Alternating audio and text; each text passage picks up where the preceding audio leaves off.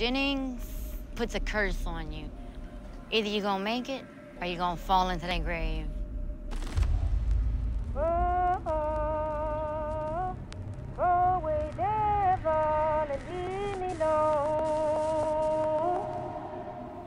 The girls, they didn't deserve what the hell they got.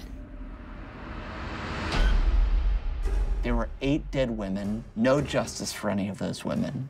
It's like they never existed. What the fuck is really going on in this town?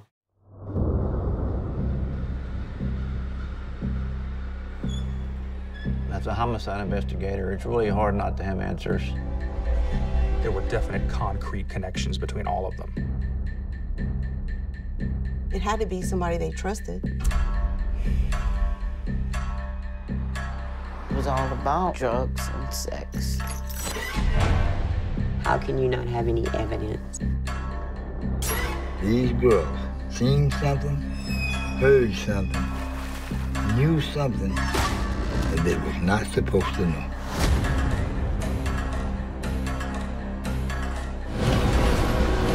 You didn't trust anyone.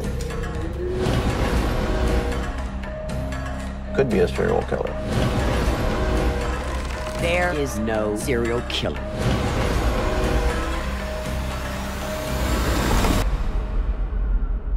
They can kill in this town and get away with it. 'Cause this is the devil's playground. And they're running right along with him.